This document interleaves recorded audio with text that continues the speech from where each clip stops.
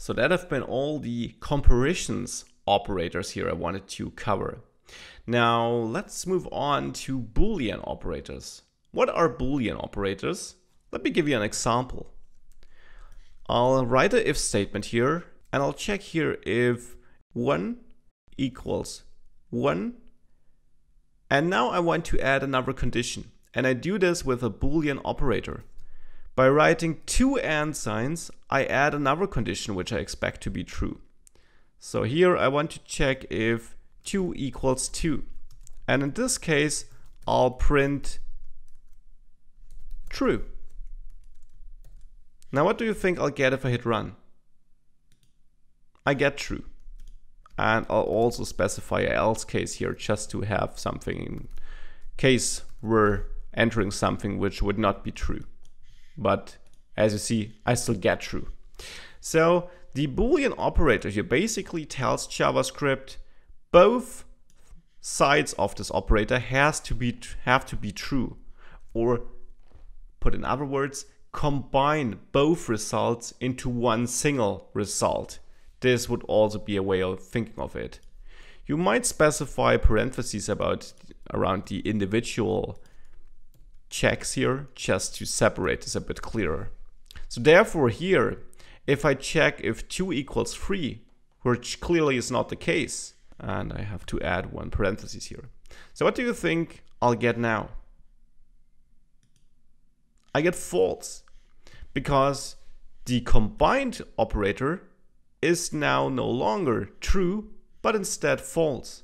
And to make this clearer, I get rid of this and I'll make this easier here. I check if 1 equals 1 and then 2 equals 3.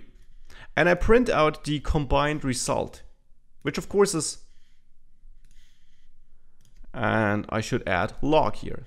So I print out this result, which of course is false, because this operator combines both results. That's what a Boolean operator does. I also have another operator, the OR operator, with two pipe symbols here. What do you think I'll get now? I get true, because this OR operator will return true as long as any of the conditions we have here is true.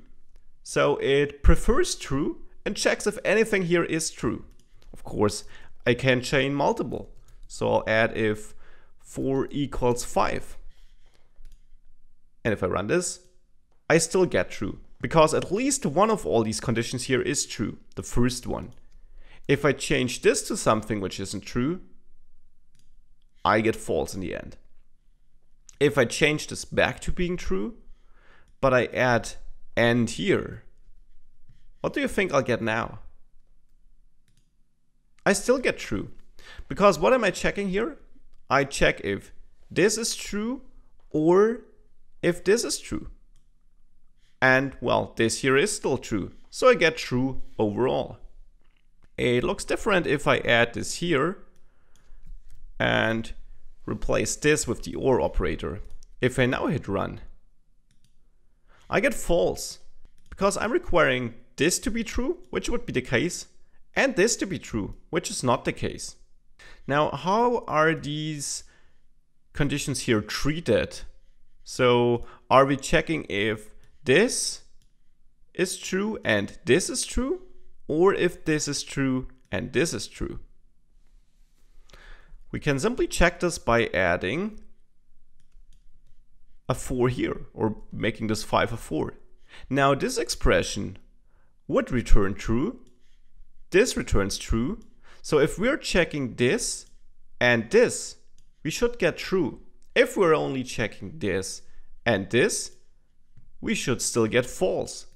So let's see what happens. We get true. So we're actually comparing this to this.